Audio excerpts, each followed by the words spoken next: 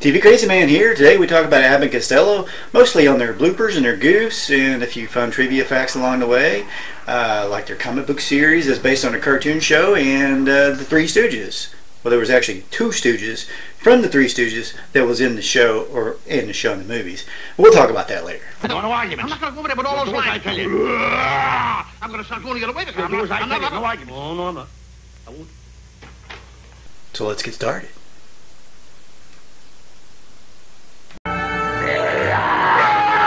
In Abbott and Costello Meet the Mummy, Abbott and Costello continuously call each other by their real names.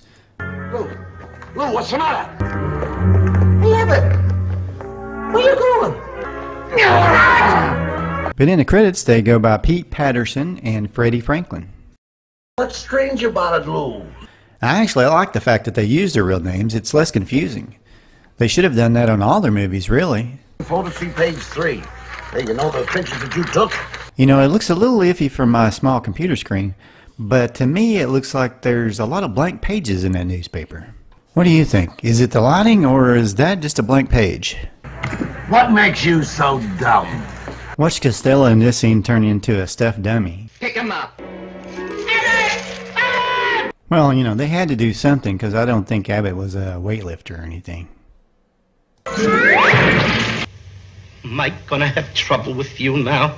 Not me, Lou. I love old monster movies, especially Bud Abbott and Lou Costello Meet Dr. Jekyll and Mr. Hyde with Boris Karloff. In this movie, Costello got to get into the act of turning into a monster along with Boris Karloff.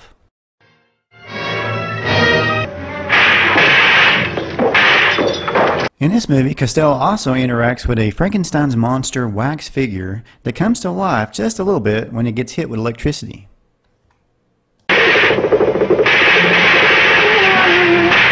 A little bit later on, we'll get to the movie where Frankenstein meets Abbott and Costello. Well, the interesting thing is that George Washington here is a wax statue, but he blinks. The same thing happened on an episode of The Wild Wild West when a lady was supposed to be a mannequin. You know, I think it was cheaper to have an actor dress up like a statue or a mannequin than to have an actual mannequin made. In this scene, one of the Hydes jumps onto a moving bicycle that's ridden by an older lady. Who were you talking to? Who actually gets scared younger. Now see, I always thought that getting scared or having a traumatic experience would make you age faster, not go, you know, in reverse.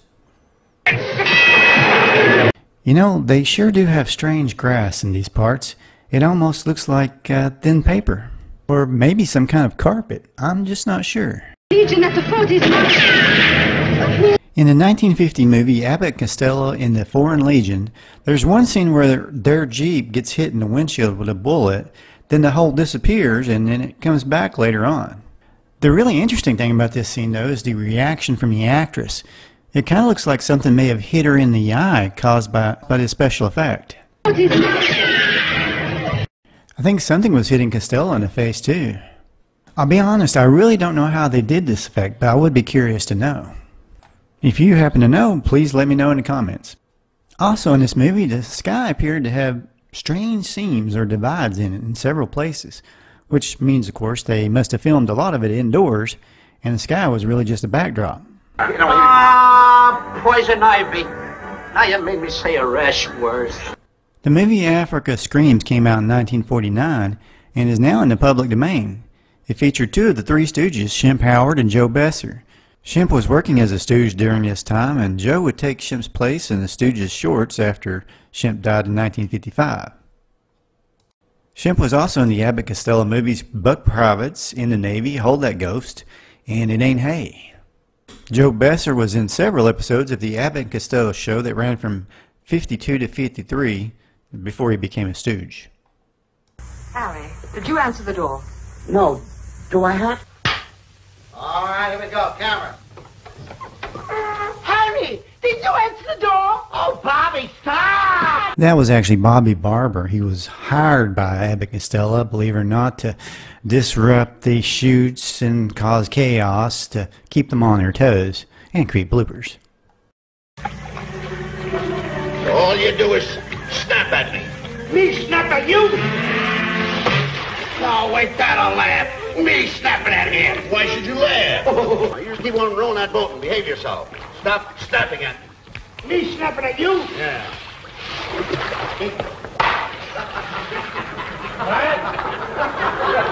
Got it? That's the mark. Why should this happen to me? I planted them right here. Me, who's been so good to his friends. They've got to be here. They must be here. My diamonds, where are they? Where are my diamonds? My diamonds. Here's your damn diamond. Got it?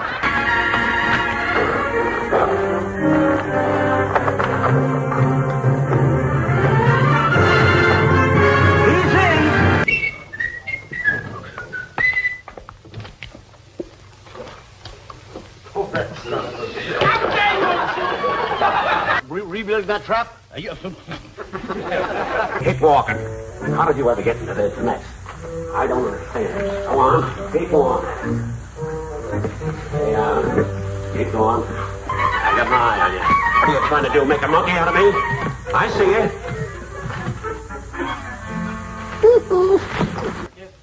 Quiet. All right, go ahead. Camera. Keep going, Stanley. I'm bringing you back to camp all alone, single-handed. I suppose as a kid you got into bad company, eh? And got away with it the first time.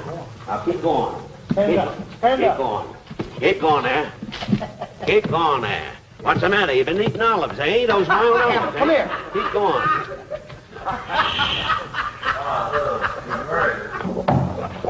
What happened? What a disgrace! Please, just a minute. Camera. Stanley. Stanley, where have you been? I've been searching this jungle. Oh, Jesus. Now this one isn't a blooper, it's just a, happens to be one of the most hilarious scenes from the movie, I think, thanks to Joe Besser. Why'd you bring me away out here? Now what am I going to do? What am I going to do with the boats I was going to buy, the buildings I was going to buy, the railroads I was going to buy? Put that down. That's a fine how do you do. Nice goings on from a pal, from a friend. I never expected it from you. I'll have to go into bankruptcy, that's all. That's all that's left for me to do. And what'll my friends say? To think that you, my bosom friend... Look, where are you going with the water? Oh, my cat's on fire! Well, what have you got to say for yourself? Now let's go to Abbott and Costello Meet Frankenstein from 1948. When Dracula and the Wolfman are fighting with Costello, caught in the middle, Frankenstein starts to move, and one of his electrodes comes right out of his neck. It's actually kind of gross, if you think about it. All right, camera.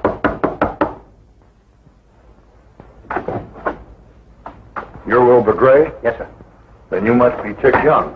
Yeah? I've been looking all over town for you. My name's Talbot. Well, you didn't have to look far. We were in jail. Yeah, I know all about that. You see, I'm the one who telephoned you not to deliver those bodies. I knew they were alive. Uh-huh. I was imagining things, huh? Uh-huh. Uh-huh. You got that right? Uh-huh. Where did that trouble? Camera. Are you Wilbur and Cut. Now watch this as Abbott and Costello's hired prankster follows Bela Lugosi down the steps. One should be careful. A person could get killed that way.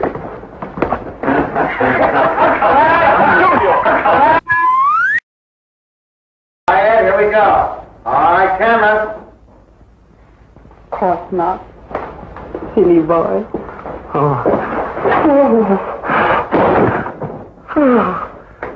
Boy, I'm floating on a cloud of crap. You crazy! I've been here all the time. Now get me those crates. You've been here all the time. How long have you been here? 5 minutes. 5 minutes? What are you beefing about? I think I screwed up the whole thing anyway. Glenn Strange, who played Frankenstein, said at one point that he could never get through this scene because Costello would just not stop cutting up. I can't help it. Now Bela Lugosi, what they said, was a super serious guy. Now he didn't care if everybody else cut up with their scenes, but when it was his turn to deliver a line, he wanted everything to go just right. The real thing. Yes, right on McDougal's House of Horrors. What an odd hallucination. But... all right. Here's a goof from the movie Buck Privates. Costello bends down with his tie on and loses it instantly. Then he raises up and it's back on. It's kind of interesting, a tie that comes on and off when you bend down and you get back up. In the movie Hold That Ghost, I think they were using an X-ray vision camera. I mean, why does it seem like the dashboard is always disappearing on all these old movies? What's the matter? You a tough guy? Yeah. All right. You're wasting the... Hey, look out! Look out! Hurry! You know, it sounds like to me Abbott is calling Lou Herbie, which is his name on Buck Privates. In this movie, Keep 'Em Flying, it was Heathcliff. You see, I told you they should have kept the real names in all the movies. It would have been so much easier. No confusion. What's come over you all of a sudden? Keep quiet. Don't give me any arguments. You want it? Yes. Give him. This whole scene from Ride 'em Cowboy makes you think the Matrix is glitching somehow. After Costello just came through the door, the guy in the back closes it for him twice. Then Abbott's cigarette seems to just pop into his mouth out of nowhere. When I find cheating, I'll shoot his hat off. Hello. Who's talking? The same kind of weird glitch occurs in the movie Who Done It when Abbott runs through a door first and suddenly it's Costello that's coming out the other end.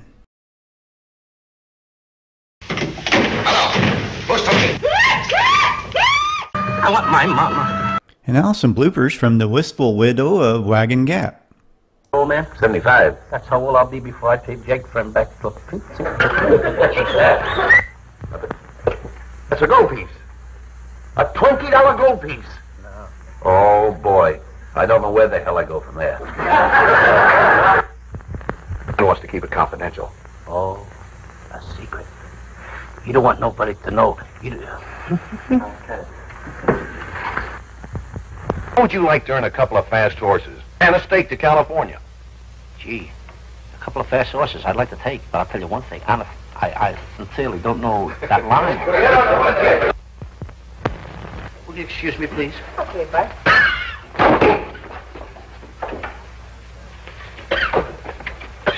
I thought you went home with a widow. I did, but I came right back. Oh, Mr. Frame, I wish you'd have won me here in this poker game, or whatever the hell it was, because...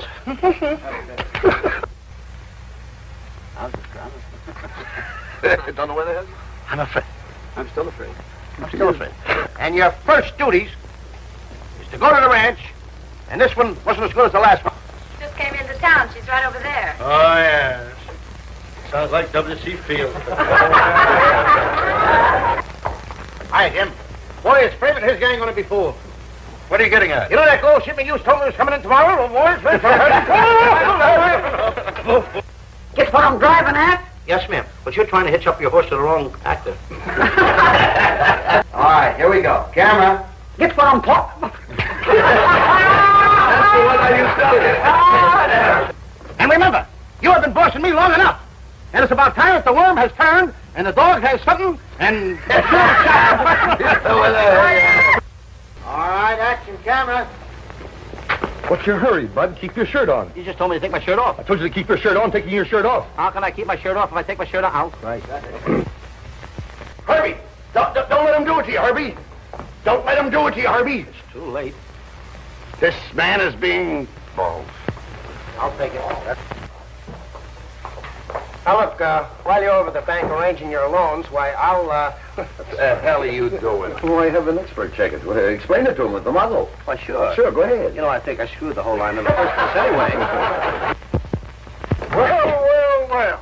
My favorite detail. My, isn't this closing? Closing, Yes, it's... On a trivia note, do you remember the Abbott and Costello cartoon show that ran between 1967 and 68? Unfortunately, Lou Costello had passed away by 1959, so his voice was done by Stan Irwin. I'm a bad boy. But Abbott was available to do his character's voice. Don't get excited, Costello. Who's excited? A comic book series based on the show was produced by Charlton Comics and ran for 22 issues. So today we talk about Abbott and Costello, bloopers, with their bloopers and their goofs and their comic book series. Well, a little bit about that, not much. And some fun facts along the way, like their cartoon series and their comic books, yeah. Plus a few trivia facts that you may not have known, or you may already know, and we're just talking about it anyway. Please subscribe, hit the bell, so you don't miss any future videos. Did I say subscribe already? In the comments below, because, yeah, where am I at? I'm not sure. Okay. I didn't see a thing. TV Crazy Man here. I have absolutely no idea what I'm doing. What's wrong with you? What's come over you all of a sudden? Well, that's it. I appreciate y'all watching so far, so please subscribe if you haven't already. Hit the bell so you don't miss any future videos. That's very important. Click like. Oh yeah, and comment. Please comment. Let me know what you thought about the video. And share it with other people. Thank you so much. Y'all have a great day.